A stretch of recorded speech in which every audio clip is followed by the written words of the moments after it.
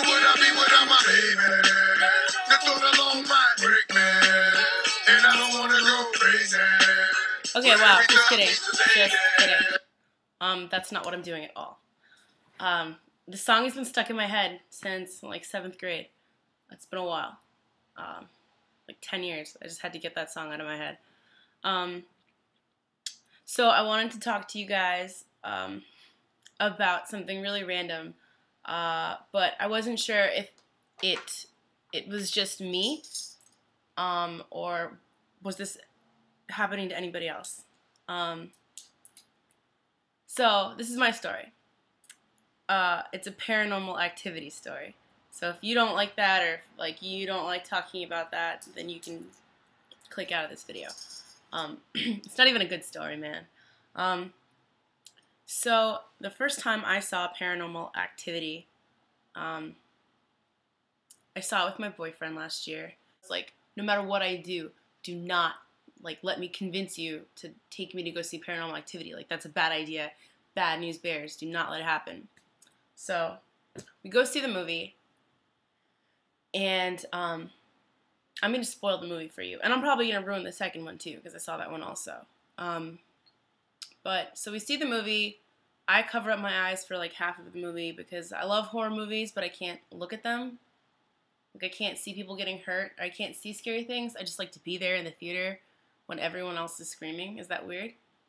Anyways, so we see the movie and we go home, and as we're driving home, we're just talking about it. We're just like, oh yeah, that was kind of creepy. Not that it was like, the very end got a little creepy. This, that, the other. Leaves you thinking, I guess, a little bit about. The goal of the movie is to leave you wondering what every creak or knock is. Just your house settling, or is it a demon? That was kind of like the underlying idea behind the movie. And so, and at that time, I lived by myself in an apartment, and I hadn't really had any problems being alone. I got used to it really fast. I had a cat, So, anyways, so we go back to my apartment, and the following takes place within an hour after seeing the movie. So, after seeing the movie, driving home, this takes place. We go back to my room, and we're just gonna watch TV in there for the rest of the night and go to bed. And so he's in my room watching TV, and I decide I need to go to the bathroom. So I'm in the bathroom peeing, and all of a sudden, blackout, complete blackout. I can't see anything. I hear the TV cut off in the next room, and the way I keep wanting to put these earrings in, but I don't know. I can't bring myself to do it.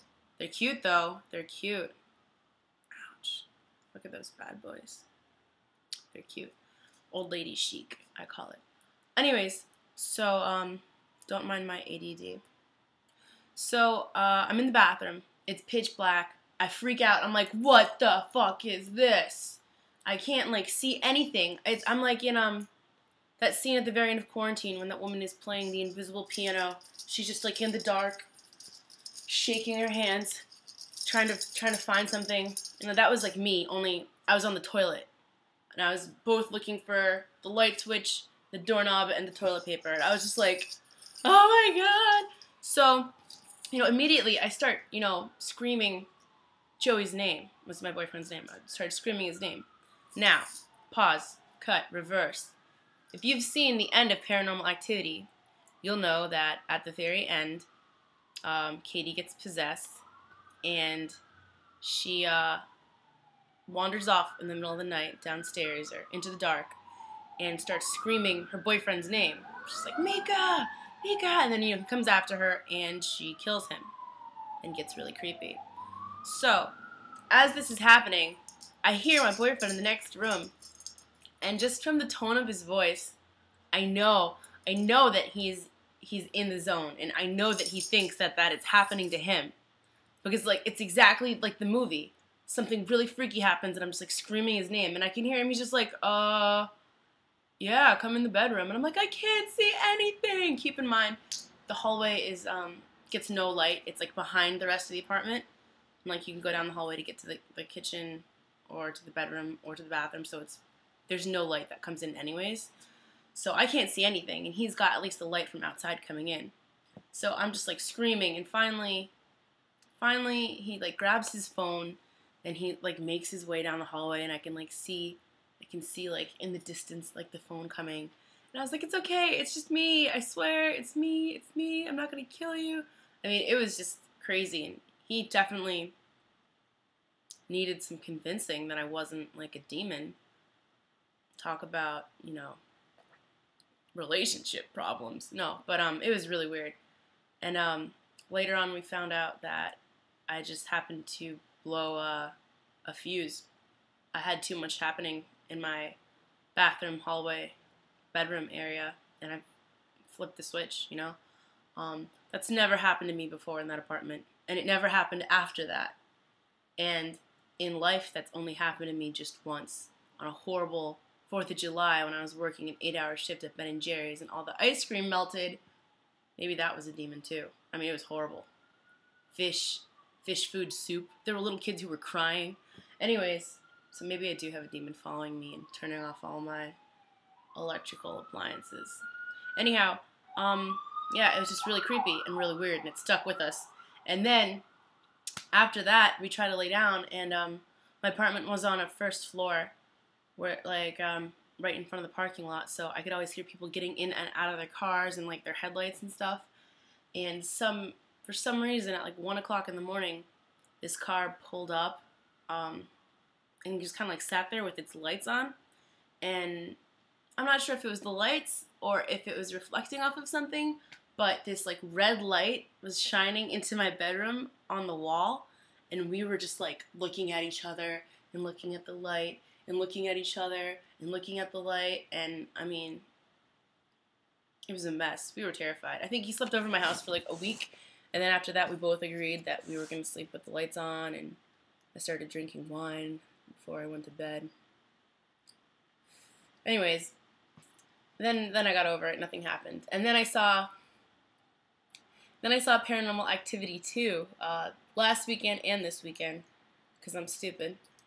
And like, it didn't scare me enough the first time. I had to go see it again because I was sleeping too well at night.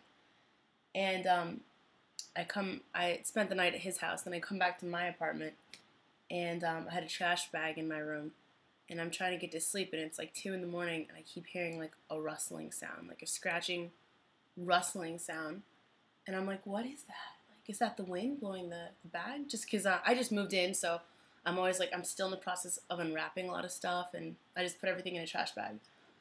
And I'm just like, what is going on? And it had me all shook up, like to the point where I just decided to go sleep in the living room. But then I couldn't sleep in the living room because I kept thinking about the scene in Paranormal Activity 2 where the girl gets covered in that cloud of dark smoke and wakes up violently, and I didn't want that to happen to me either. So I was definitely in a delicate situation. So I decided to confront my fears. I had my phone and my computer on my bed, just in case, I had to suddenly tweet. I don't know why I thought a phone or computer would save me from whatever was harassing me. But I did. And I just stood there in front of the trash bag. Oh, the thing was, I would hear this noise when I was like, I'd be in bed on the computer, not looking up porn, guys. Maybe a little, but anyways, I would hear this noise, and I would stop what I was doing, and I kept hearing it, and then I would get up and move, and it would stop. I was like, what the hell? And then later, I'd, be quiet again, and after a couple minutes, I would hear this noise, and I'd get up, and I'd turn on the light, and it would stop. So I knew for a fact it was something that, it wasn't just a fluke. It's something new that I was moving around, which had me, like, practically hysterical. I think I had like 12 tweets within the span of like 5 minutes, just freaking out. So finally I went to confront this trash bag, and I heard the rustling. I just stood in front of it for a long time until it like thought I went away. And I could see like within the wrinkles of the trash bag, something was moving. And I lost my shit. And I grabbed the trash bag, and I threw it in the kitchen. And the next morning, there was a mouse in the kitchen. And I named it Ralph. So chances are it was probably that mouse, because we've never had a mouse before, and now we have one, and I'm pretty sure he was trying to take up residence in my trash bag. So lesson learned: when moving into new apartments, make sure that there are no mice. Make sure you don't watch Paranormal Activity. Yeah, so anyways, my question to you guys is, did anything like that happen to you? And do you believe in stuff like that? And what did you think of the movie? Because I thought it was kind of good. I thought the second one kind of like filled in a lot of holes that the first one left. It was like a prequel and a sequel, but my boyfriend thought it was really stupid. But maybe it's because I already told him everything that was going to happen, because I'm that person.